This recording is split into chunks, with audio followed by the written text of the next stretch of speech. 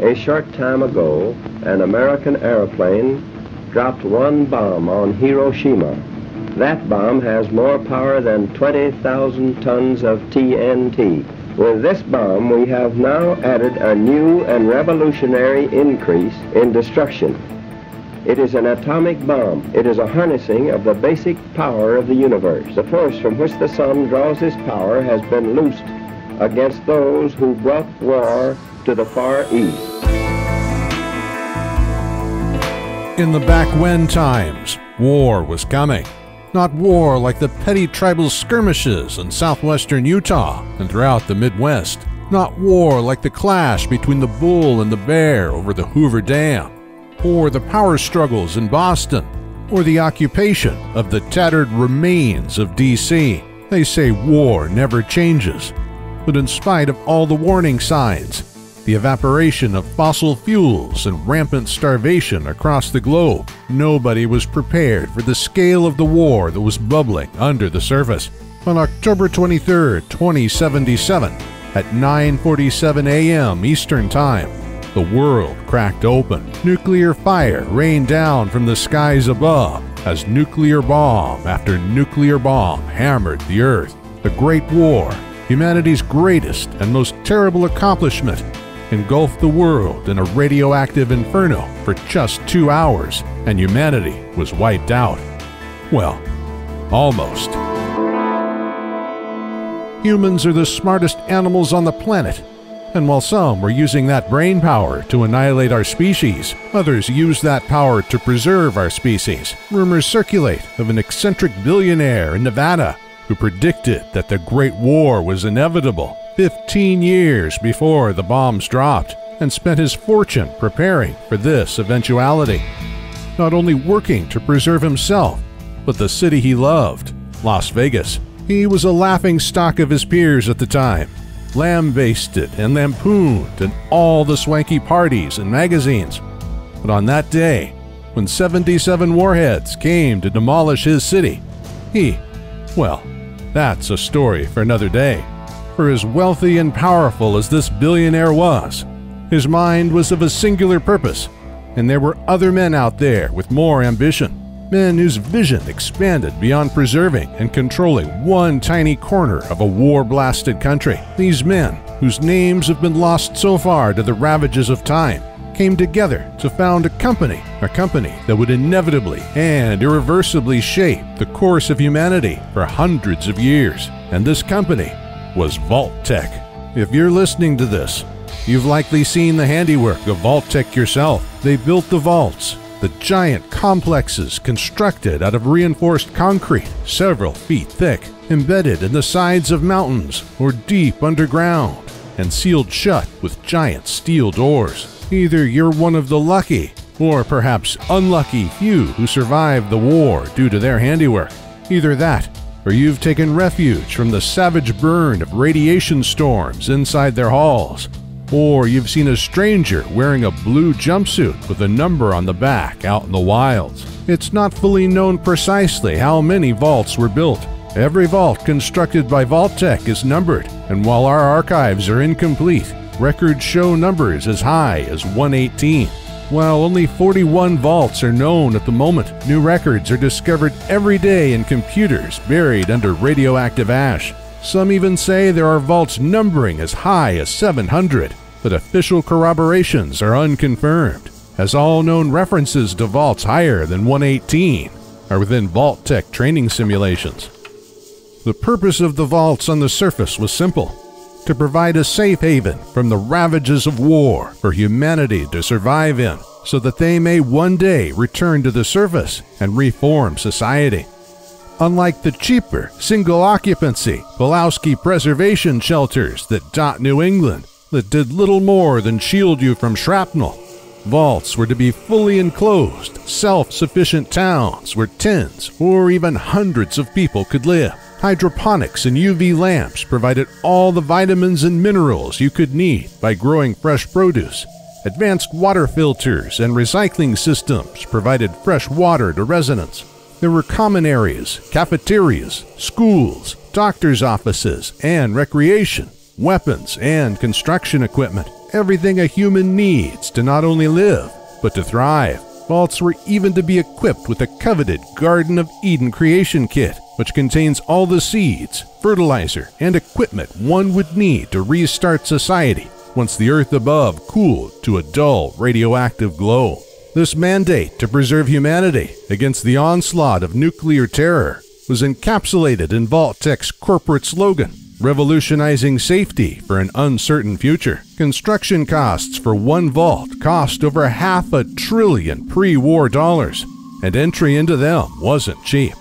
Exact costs of entry are unknown, but waiting lists were long, and many occupants had to win a lottery to get in, or be a service member of the armed forces. The founding members of Vault-Tec were among the few to see the inevitable on the horizon, and they took action to both profit and take control of the ever-rising tensions and fear of the coming apocalypse. And while most people were skeptical, many embraced the perception of safety that Vault-Tec offered them, a safe haven away from rad scorpions, super mutants, and rabid dissident tribes. The Vault wait lists filled up with names of people looking to preserve themselves, and Vault-Tec gladly took their money, but they were all of them deceived, for lurking under that friendly motto, revolutionizing safety for an uncertain future, lay a secret agenda. Vault-Tec didn't just want to get rich. They wanted far, far more, and they got it. And thousands of humans who were just looking for a safe place, hopped out of the nuclear frying pan and into the vile, deceitful fire of Vault-Tec's claws. The real plan of Vault-Tec was not to simply provide a safe haven for humanity to wait out the horrors above ground. Instead, it was to use the vaults and their controlled environments as a canvas upon which to run a series of experiments, some seemingly innocuous, and others downright evil by the judgment of any religion known to man. While there were a few vaults known as control vaults that actually held up to Vault-Tec's advertising, the vast majority of vaults existed solely to test the limits of the human psyche, human sociology, and human physiology. In fact, Vault 15, the most famous vault in America, the vault whose inhabitants created the settlement Shady Sands, where one day President Tandy was born, who later went on to found and strengthen the new California Republic, was one of these experimental vaults, designed to test the limits of humanity's tolerance for cohabiting with people of violently opposing ideologies. The vault was populated with political and religious extremists, and while some of these residents went on to do incredible things in Shady Sands and the NCR, the vast majority of residents gave in to the darker urges and formed three gangs: the Vipers, the Jackals, and, most infamously, the Khans, and they went on to cause trouble for citizens and tribes in the western United States for generations. Compared to this experiment, though, a relative success, the other experiments conducted by Vault-Tec were pointlessly cruel, bordering on insane. While our records are incomplete and new details are coming in every day from uncovered archives, this is what we know so far. Of all the regions in our databases, the most complete information comes from the southwestern United States, which makes sense because, well, I'll get to that another day. While the vaults were created with the presupposition of safety from radiation and nuclear fire, Vault 12 had a different plan entirely: to test the effects of radiation on live test subjects. The seal and safe vault door model number 343 in this location was designed with a fatal flaw: it wouldn't close properly. As a result, radiation from the outside in the form of irradiated ash and dust crept into the vault over time. Luckily, or perhaps unluckily, the inhabitants survived, in a sense. They transformed into ghouls, half-dead, half-living byproducts of radiation that resemble zombies from the old pre-war moving pictures. Most of them retained their sanity and went on to found Necropolis, the city of the dead, in Southern California. The residents of Vault 13 weren't so lucky. Information is sparse, but records say that the vault was meant to stay closed for 200 years in order to study the results of human isolation. This didn't quite go to plan, however, as the water chip installed in the unit was rated to only last a few decades, requiring replacement sometime in the 2160s. Rumor has it, a certain vault dweller was selected by Vault-13's overseer to retrieve a replacement chip, once several others failed to locate one, which they did, but not before getting dragged into a conflict with the super mutants and their master, which is, well, let's not get off track. Not much is known about the resident of Vault-13 after the conclusion of the war with the Master, but rumors circulate that they were personally responsible for saving the life of President Tandy of the NCR, and were later banished from Vault-13, and later went on to found the city of Arroyo, and sired another influential wastelander who went on to do great things. Scavengers in the area say they saw vertibirds and heard gunfire near the entrance to Vault-13 years later, but little more is known about the fate of those residents. Vault-19 was among the more simple experiments into human psychology. What happens when you arbitrarily divide people into two separate but equal groups? Unfortunately, like many Vault experiments, we have no answer to this question. Extraction of local terminal entries implies that tensions between the two groups were high, and paranoia was rampant among the occupants. It's unknown what effect the subterranean sulfur caves and their gases may have had on the residents, but most of the data, aside from several paranoid ramblings, are corrupted. As of now, the vault is completely unoccupied and appears to be abandoned, and as a result, makes a great potential hiding place for men on the wrong side of the lawman. The last vault in the West we have information on is the most tragic. Vault 11 was designed to test the wisdom and dedication to morality of mankind when given the most extreme incentive. Every year, a new overseer was elected by the vault residents. However, unlike every other vault in the United States, this overseer wasn't in charge of the day-to-day operations of the vault.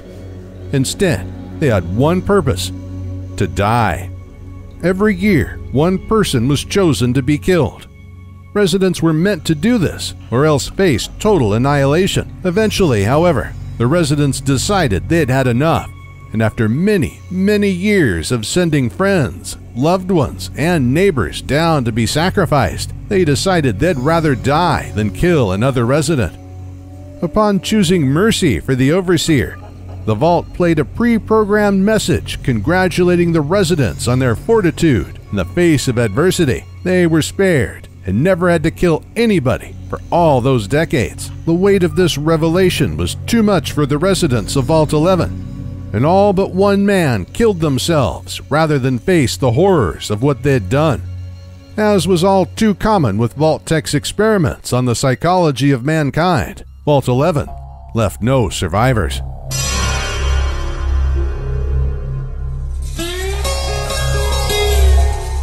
Our records for the rest of the West and Midwest are incomplete, but moving over to New England, the malice of Vault-Tec continued into the higher-numbered vaults, with vaults like Vault 101, which were meant to test both how people would thrive under a dictatorial overseer and for extended times of exclusion, with the vault commanded to stay shut for an eternity. There are rumors that this vault has in fact opened more than once even, and that some of its residents have left to do great things in the capital wasteland of DC, but the exact exploits of this individual are unconfirmed. Vault 92 served as a testbed for what was called subliminal suggestion. The vault was populated with world-renowned musicians who were subjected to constant white noise with implanted suggestions. Instead of creating an army of super soldiers, however, these experiments created an army of madmen who eventually murdered all of the other residents in the vault. Nobody in the vault survived this riot, and the halls of the vault lie as a testament to the failures of Vault-Tec, although it's reported that it makes an excellent place for mirelurks to nest. Vault 95, meanwhile, was populated entirely with drug addicts, save for one lone Vault-Tec employee. At first, things went well, and through collective group therapy and rehabilitation, all of the residents kicked their addictions. But 5 years after the vault was sealed, a hidden cache of powerful drugs was unlocked. Chaos erupted in the vault, with all residents either succumbing to overdoses or to the fists and bullets of their drug-addled friends. There's nothing there but dust now.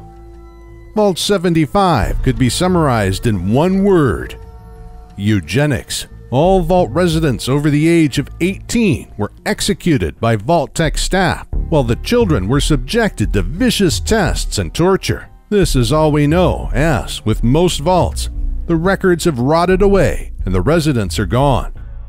Maybe it's better that way.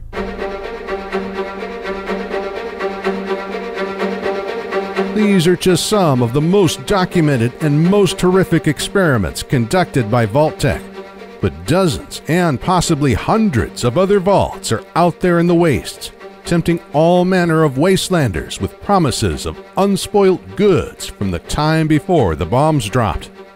But be warned, many of these vaults remain as unsafe now as they were the day they were created.